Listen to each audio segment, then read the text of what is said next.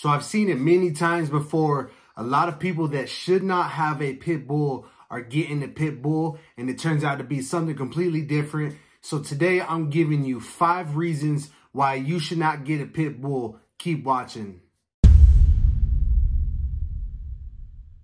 Hey, how's it going? My name is Ruben. If you're new to the channel, this channel is all about the bull breeds, killing the bad stereotypes, and becoming better owners. Now, today we're doing a little bit of a different take on my channel. This channel is all about the bull breeds, like I just said, but I'm going to give you 5 reasons why you should not get a pit bull. It's a little bit of an opposite effect of what I usually promote on this channel because I think they're great dogs, but they are ending up in people's hands that cannot handle them. There's a lot of owners out there that they get like puppy fever and they resort to a pit bull because they look awesome, they look amazing, they hear about the good stuff, but yet they don't know what comes with it. So without further ado, let's get into the reasons why you should not get a pit bull. Number 1, they are expensive. Okay, it's just like having another child, in my opinion. I got 2 kids. With these dogs, you got to buy them food. Now, there's different types of food. You could buy the expensive kibble. If you go raw feeding route, that adds on to more of that. They need all the proper gear in order to get situated at your home, such as crates, dog bowls, harnesses, collars, leashes, all this stuff that comes with it, especially something like toys. They got to have the right supplements. If you're, having a dog that has joint issues, you need to add on some supplements that are probably monthly that they have to take the rest of their life. You know what I mean? There's also vet expenses. You have to get your dog shots and dewormed and all that. If you don't know what you're doing, you got to take it to the vet and you got to let them handle it professionally and properly. So again, that's another expense that they got to add on. And one of the most important expenses that I see is training. Now, training doesn't always mean you have to pay for it, money-wise, but you got to invest your time into gaining the knowledge to training your dog properly. So I do think that's an expense too. Now that leads into number 2. They require a lot of training. And what I mean by this is a long period of time. So minimum, what I think you should be doing a day is minimum of 30 minutes of training. You should do that every day. And might not be intentional training, but you're training your dog to have structure around the house.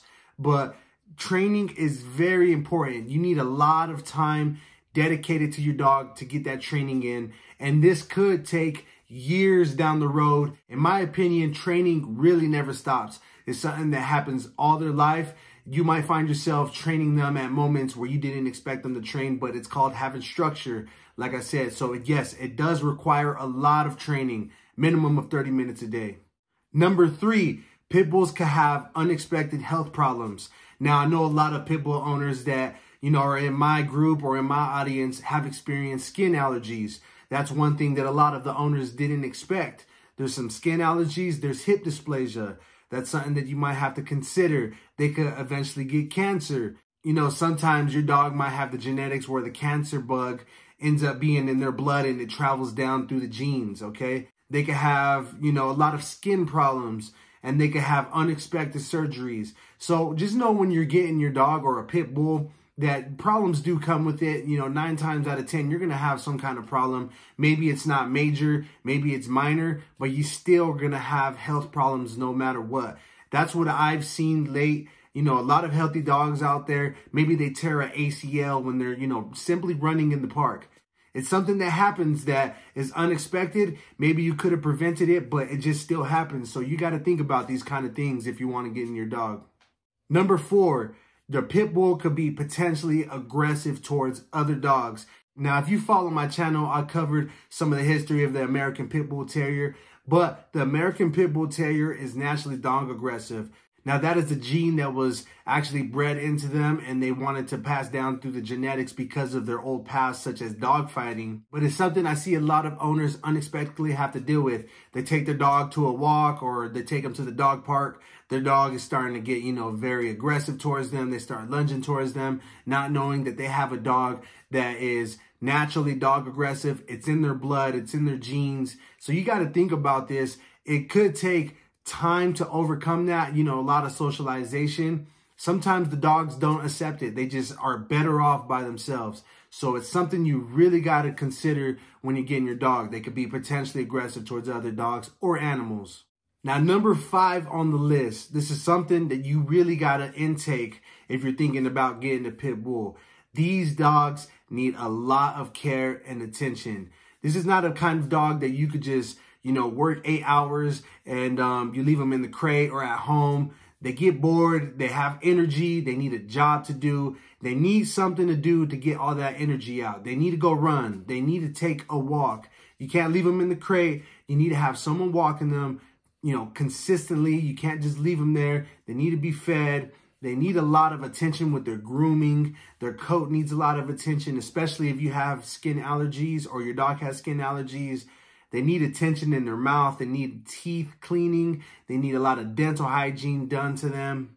Ultimately, they need a job to do. That's just a good point that I want to get across, because a lot of owners think you could just set this dog and forget it for a few hours, come back, and it's just an amazing dog that's been sitting there and lazy all day. Maybe there's some dogs out there that, are like that, but the American Pit Bull Terrier and ones with the closest genetics to the original American Pit Bull Terrier, they're not going to be that way. They're going to want something to do, need exercise, need training, need all this stuff from you. So that's just something to think about if you're searching for a pit bull puppy.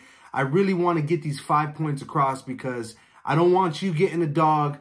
It's unexpectedly something that you're not expecting, and you take the dog to the pound and it can never get adopted or find a home. It ends up getting put down. That's what we don't want, all right? So leave a comment. Are you in a search for a pit bull puppy? I'm curious. How are you going to handle it? How are you going to train it? Just let me know in the comments. I'm always happy to hear your guys' stories, what you guys are getting, what's out there. It's amazing to me. And this video was not meant to bash the American Pit Bull Terrier or the bully breeds. I just want to bring to light some of the problems that you're going to have to deal with when you get this dog, all right? Amazing dogs, great dogs. If you could overcome all these 5 problems that I just listed, you're golden, you're good. Kudos to you.